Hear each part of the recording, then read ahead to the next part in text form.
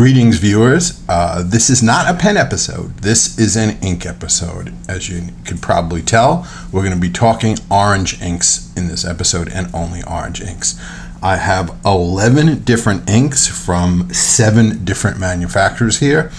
So I think this is a pretty good cross-section of orange inks chosen from my ink collection. This is by no means meant to be the be-all and end-all of orange ink overviews, but it is what I am doing today. So like I said, 11 inks from 7 different manufacturers, a lot of different characteristics, properties, varying degrees of orangeness, yellowishness, etc. So we'll get into all that. They're all inked up in different pens, so this is hardly going to be a super scientific exercise, but much like the blue ink video I did a few months ago, I think you'll be able to get a pretty good idea of the characteristics of each of these inks. So without too much further ado, let's get right to it. Okay, first up is 3 inks from Noodlers. The first of these is Noodlers Habanero. So this is a really nice ink that does a pretty nice job of shading, not shading quite as much as the next one, which we'll see in a minute. So this ink right here is Noodlers Habanero.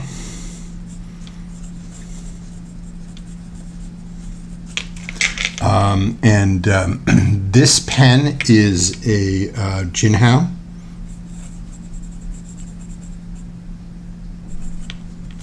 X750, but it has a Goulet stub nib.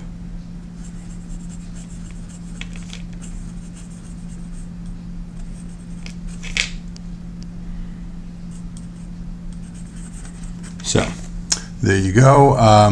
You'll probably pick up some shading there as well, but we'll see some shading later on when we zoom in. So this is a Jinhao X750 Goulet stub nib, Noodlers Habanero. Next up is the king of shading inks, as far as I'm concerned. This is Noodlers Apache Sunset, quite famous for shading.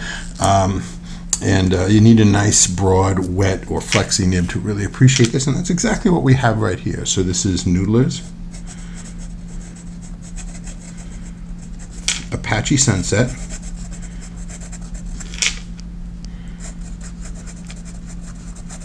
And this pen is a very complimentary pen. This is a Noodlers Ahab.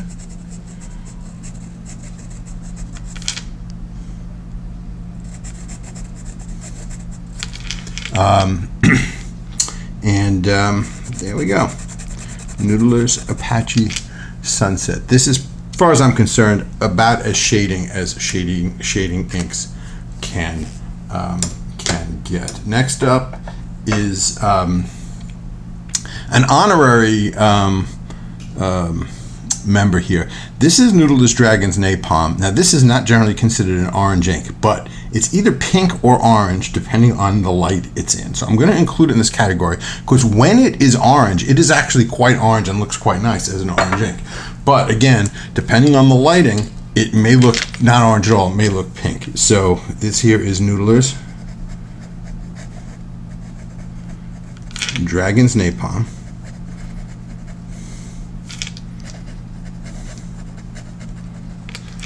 And this pen here is a Wing Sung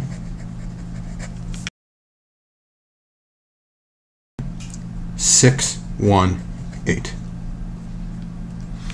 and that is Noodlers Dragon's Napalm. And again, this is, like I said, an honorary member of this list because it's not always orange. It really varies on the lighting tremendously, but in the right lighting, it is absolutely a very nice shade of orange.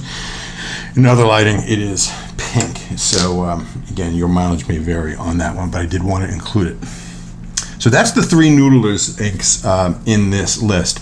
You know, Noodlers inks get a bad rap in a lot of quarters. Some people say they're harmful on pens, etc. and so forth. I haven't found any of that to be true. You know, and you have an ink like Bay State Blue, which will stain, etc. But you know, that's a well-known, and you have to just sort of take that with the territory. And it's not the only ink that will do that. Frankly, my biggest complaint about Noodlers inks is the caps. these crack a lot. I have many that have cracked. I've had to try to glue them together sometimes with varying degrees of success, etc. So if I could make one suggestion to Noodles Inks, it's got nothing to do with the ink itself. It's the caps. Get better caps. Next up are a couple of great inks from Pilot Iroshizuku. So the first one up, Fuyugaki. So we've got Iroshizuku.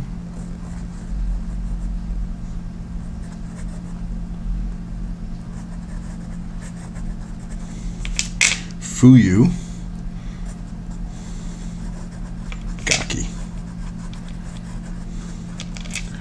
And this pen is a TWSBI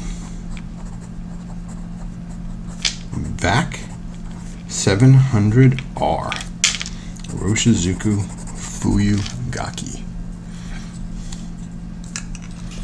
Alright, next up is another Iroshizuku ink from Pilot. We have Iroshizuku Yuyaki. So here we've got Iroshizuku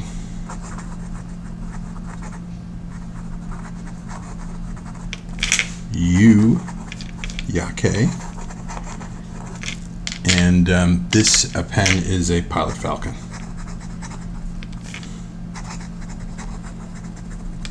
And yeah, I know you want to see it flex, so here we go. I'll flex it a little bit for you. Okay, feel better?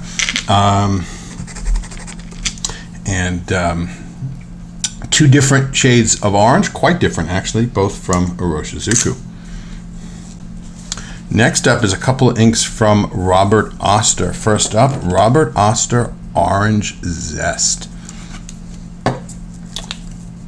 So there we go. Let's see, we've got Robert Oster Orange Zest. And this is a Diplomat Arrow.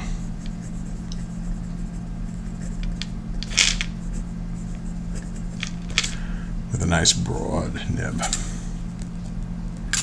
So that's Robert Oster Orange Zest. And then the next one up is another Robert Oster ink, but this one's an exclusive from Pen Addict. It is Robert Oster Fire on Fire.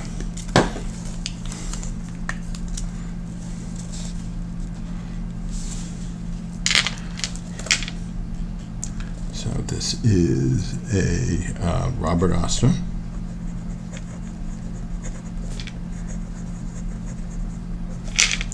Fire on Fire. And this is a Moonman model M6. So there we go with that one. Again, very different from the Orange Zest. A lot of shading on this one. Very, very nice. Nice indeed. Next up is an ink from Nemosyne, Solar Storm 1859, and I've said it before, I absolutely love these bottles that Nemosyne inks come in. These are some of the nicest, classiest looking ink bottles that I've seen. So Nemosyne, Solar Storm 1859. So here we go with this one. So Nemosyne, Solar Storm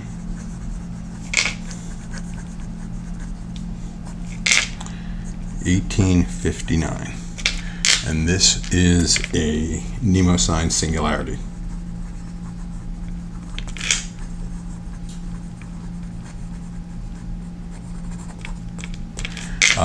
This pen has been discontinued, but you can still pick them up, you know, around in various places. But nice pen. You do not make it anymore, though. Next up is a ink from J. Herbin. Orange Indian. I don't have a full-size bottle of this one. I just have this cute little bottle, but boy, it is a cute little bottle. J. Herbin Orange Indian.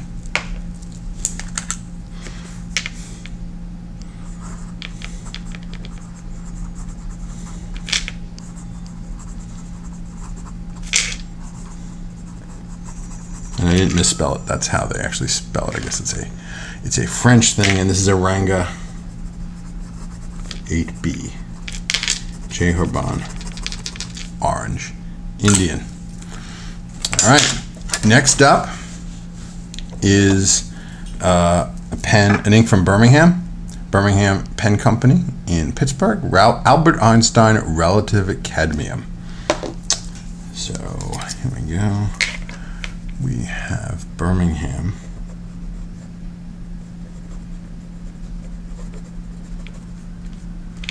Albert Einstein.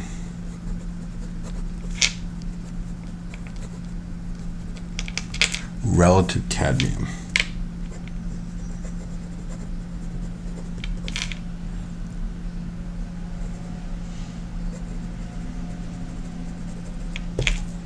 And this pen is the Monteverde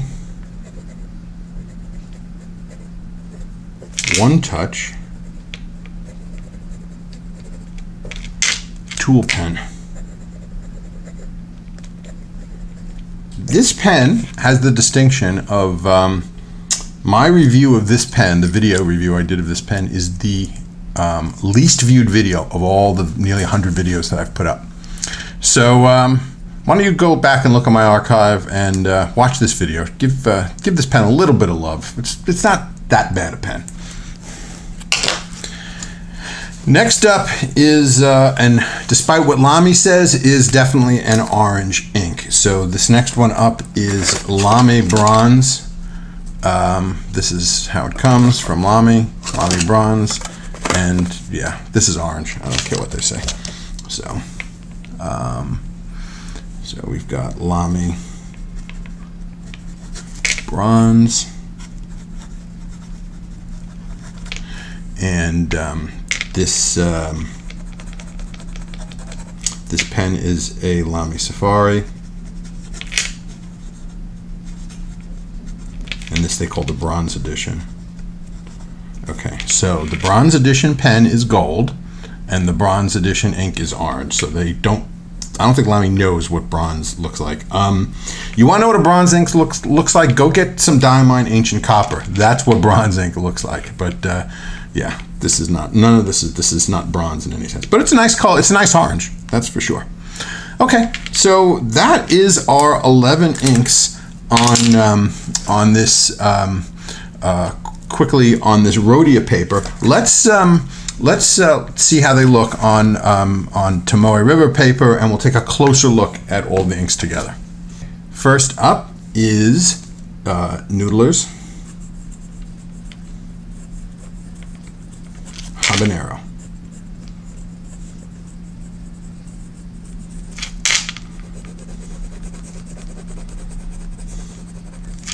There we go. And then right below that one, we're going to do a little Noodler's Apache Sunset.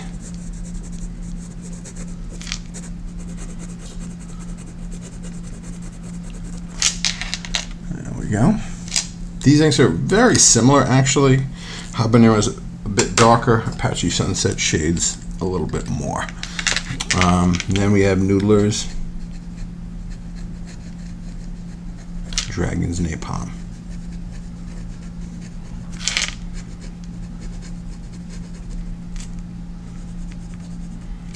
And again, in your lighting, it may or may not actually look orange, but it looks orange in my lights. Next up is Iroshizuku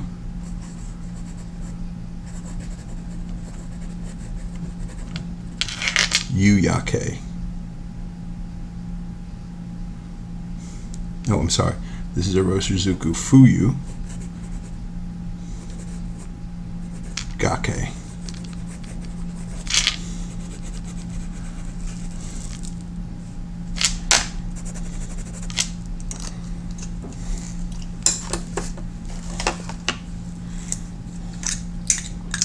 This one is Iroshizuku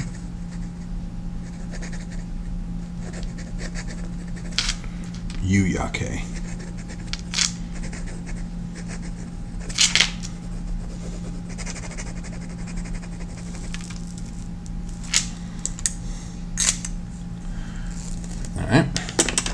Next up is Robert Oster.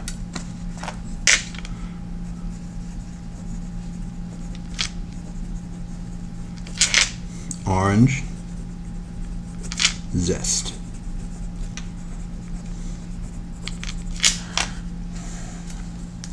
This is probably the red. This is probably the darkest, maybe and reddest of all of them, but it's still definitely an orange. Next one is a really nice one that shades quite nicely. We got another Robert Oster, so this is Robert Oster.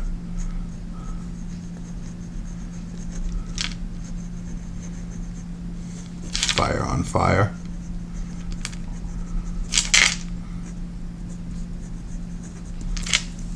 Fire on Fire.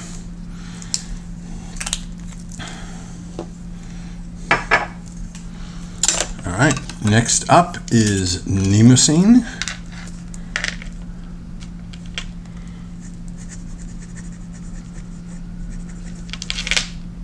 Solar Storm.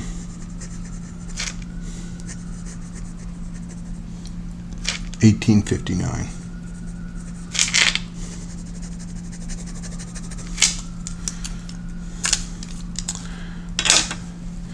And then next up is Birmingham.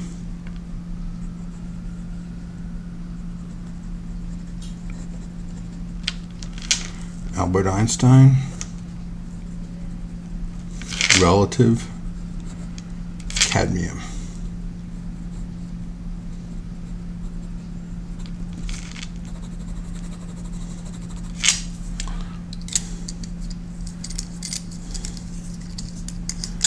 And then next up we've got J. Herbin.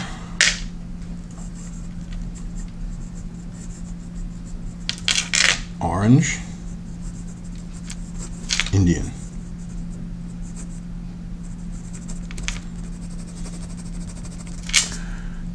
And then our last one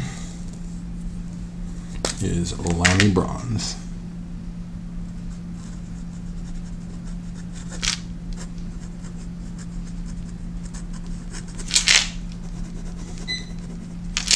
Alrighty, so let's back the camera up just a tiny bit here, and we will get all the inks on the camera together. So let's just talk about these just for a minute here. So in terms of shading, the ones that I would say shade the most would be the Noodles Apache Sunset, the Habanero, and the Robert Oster Fire on Fire. Frankly, I think those are the only ones that I would call shading inks, really, from this perspective. In terms of darkness versus lightness, the darkest one is definitely the Robert Oster Orange Zest. The lightest is definitely the Birmingham Albert Einstein Relative Cadmium, maybe followed by the Apache Sunset. I mean, they're different types of light, but Apache Sunset is definitely a light ink, and so is the Albert Einstein Relative Cadmium. The Habanero, and I said this on the video where I actually specifically talked about these two inks. The Habanero is a fantastic choice if you think Apache Sunset is a bit too light for you. It does pretty much almost all the shading that that Apache Sunset does, and in some cases, depending on the paper, etc., it might even shade more. But it's darker and essentially more usable, really, than Apache Sunset. Apache Sunset is too light for a lot of occasions. Again, Dragon's Napalm, like I said, can be pink, can be orange, depending on the light that it's in. It's a really cool ink. It's just the color variation is really just kind of interesting. Fuyugake is a nice orange, again on the darker side. Yuyake also a little bit on the darker side as well, but again, a lot of this is going to vary depending on what the pen is. Again, Orange Zest, very, very dark for an orange. In some sense, to me, it makes it one of the more practical orange inks in terms of if you want to use it for taking notes, etc. You just got a lot better contrast. Solar Storm 1859, a very, very nice shade, etc. I mean, all these are nice. There isn't a single one of these I dislike, to be honest with you. Even I've been dissing the Lamy Bronze because it doesn't look like bronze, but it's a really nice shade of orange. If they market it as, I don't know, dark orange or something like that, maybe I'd be a little more pleased. It's just not bronze. I mean, that's just the only diss I have on it. Other than that, it's a really, really nice ink. Same thing with Orange Indian. Great orange ink, J. Herbon. I mean, they make really nice inks. So, which are my favorites here? I mean, what are my I'd say my two favorites, just in terms of just inks that I like. I would go with the Robert Oster Fire on Fire. I would go with the Noodler's Habanero. And then I might go with the Iroshizuku Yu Yake as a third choice. But to be honest with you, I don't think you can go terribly wrong with too many of these. These are all really, really nice inks, and I think they all work really, really well. And I think you'd be happy with almost any of them. So I really hope that this was helpful in terms of helping you folks maybe select an orange ink, or if you're not that familiar with orange ink, sort of introducing you to the fun-filled world of orange inks. So I think that will do it for this episode. I hope you enjoyed it. If you did, please subscribe if you don't already. Please leave a comment or two. Please keep those thumbs up coming. And as always, until next time, have a great day. Bye-bye.